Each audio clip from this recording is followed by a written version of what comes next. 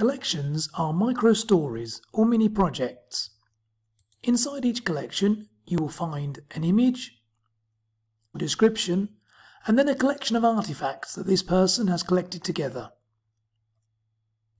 To create a collection, you will need to decide on the artifacts you would like to include.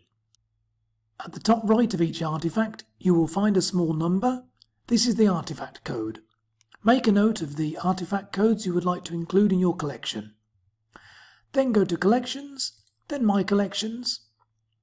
You will see any collections which you've already created, or you can click New to create a new one. Insert a title for your collection and a short description which appears on the collections catalogue. Then you should insert a longer description which describes the collection and the artifacts that appear in it. You then should include any tags. Then you can include an image to introduce the collection. When inserting an image, you should always put in an image description and a title. You will then see a series of boxes below, and you simply insert the artifact ID for each artifact you would like to include in your collection. If you want to include another artifact, simply click Add Item and then insert the number here. When you have finished, simply click Save and Close, and then your collection has been created.